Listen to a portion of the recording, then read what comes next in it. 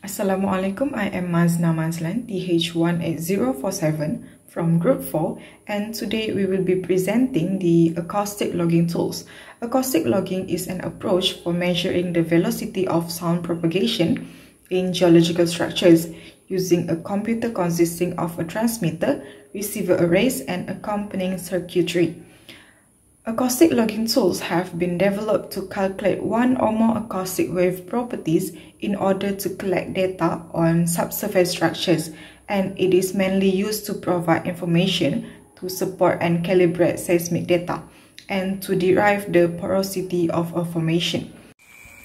Assalamualaikum, my name is HUSSIEN bin RAHIM, ID TH18038. So I will be talking about three parts in this presentation, which is acoustic wave propagation, the basic sonic tools, and also the borehole compensation. So what is acoustic wave propagation? It is the acoustic waves were recorded by the sonic logging tool, and it is depending on the energy sources and also the path that have been traveled and the properties of the borehole and the formation as well. In wireline logging, it consists of two primary types of sources, which is the monopole and dipole. The monopole transmitter emits the energy equally to every direction away from the center. For dipole transmitter, it only emits energy in a preferred location. So the resulting in 2D system, spherical wavefronts become circles and propagate in one plane. In a 3D world, the wavefront's propagation is everywhere outward from the source and surround the borehole symmetrically.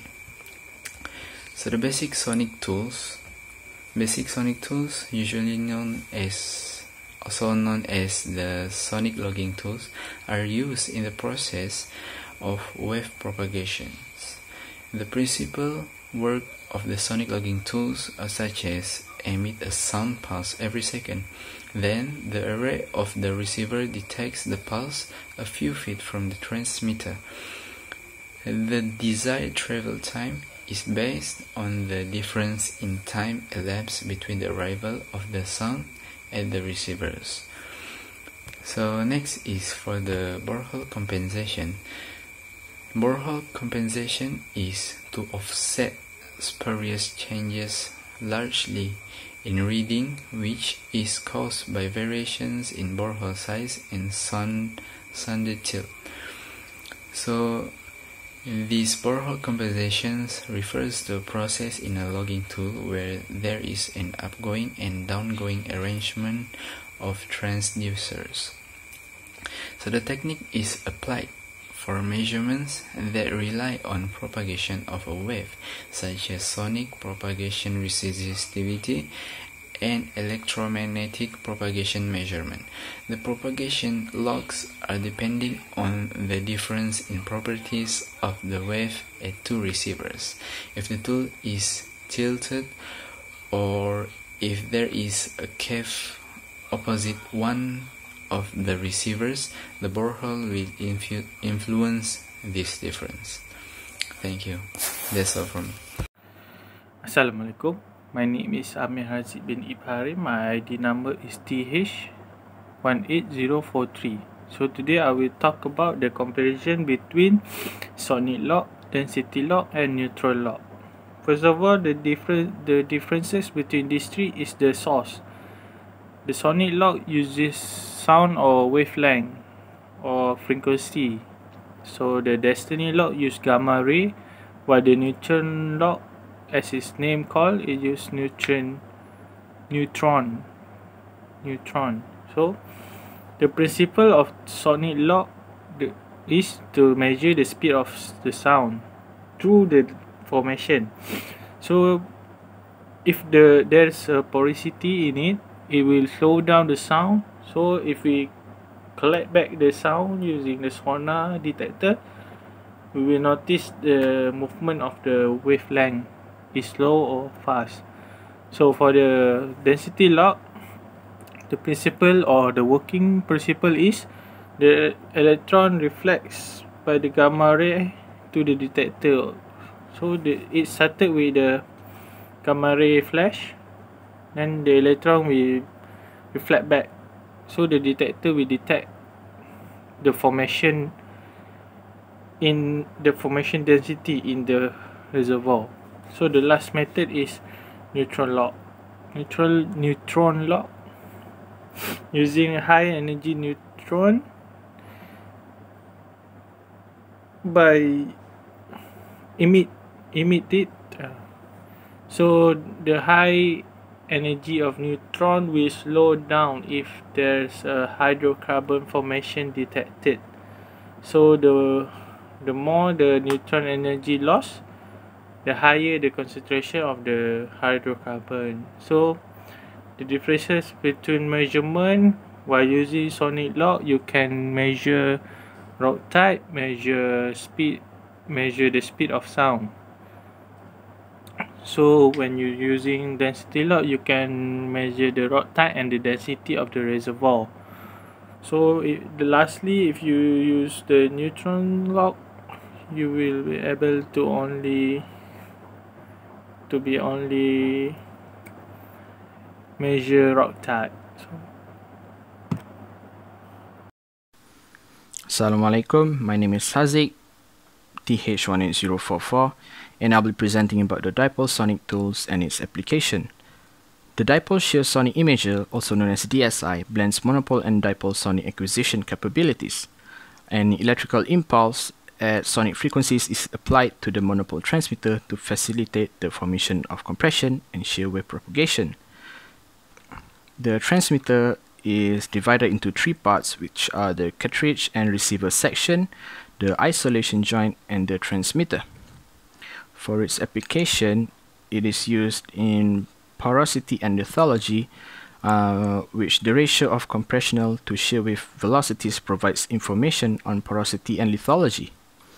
It also is used in gas hydrates for compressional and shear wave ratios that can also be used to assess the amount of gas hydrates in a sedimentary sequence.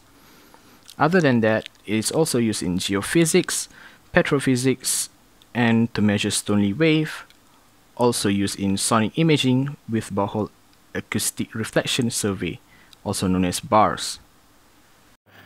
Okay, right now I will talk about the mechanical properties determination and the uses. So what is mechanical properties? So mechanical properties is the physical properties of a material exhibit upon the application of force. So it's simply just like properties of the material in the mechanical way. So for example of the mechanical property are the ductility, modulus of elasticity, tensile strength, elongation, hardness, and fatigue. All these things we need to know the value, right? So how do we determine mechanical properties? By using material testing. There's a lot of material testing out there. Everyone is for detecting or to calculate each one of the properties. So the uses of this determination or mechanical property determination is for stability and compatibility of the material for various application and usage. So such as you want to know how long the mechanical properties of the substance or the material, you need to use the material strength testing, so you can know how long it can be operate, and that's a uses of the mechanical property determination. Some common sonic issues in the boreholes is noise. Many noise spikes occur with the remote detector, which leads to delta T values that are too small, as illustrated in the figure to the right. Next is cycle skipping. This phenomenon is a failure to locate the first wave cycles at the threshold. Next is the mud arrivals. In certain wide diameter holes, the delivery of mud may arrive first, which lead to little order in the sound log response. Next, we'll be touching on logging while drilling, which also known as the LWD acoustic tools. The quadrupole bimodal acoustic tool, also known as QBAT, provides acoustic velocity measurements while drilling to assess porosity and rock properties. In short, the QBAT sensor delivers accurate acoustic measurements even in higher temperatures. This presentation summarizes the features and functionality of the acoustic logging tools. While seismic and porosity properties have historically been the most commonly used applications for acoustic log data, new and innovative applications in geomechanics and petrophysics have now been made possible by multi-array software and inversion processing method. Interpretation method that integrate acoustic data with core and other log data, such as resistance, nuclear, NMR, and borehole images, promote the assessment of fluid saturation and typing while logging condition provide accurate data. Careful preparation is important for all implementation of acoustic recording in order to ensure the efficient collection of the desired data. That's all from us. Thank you.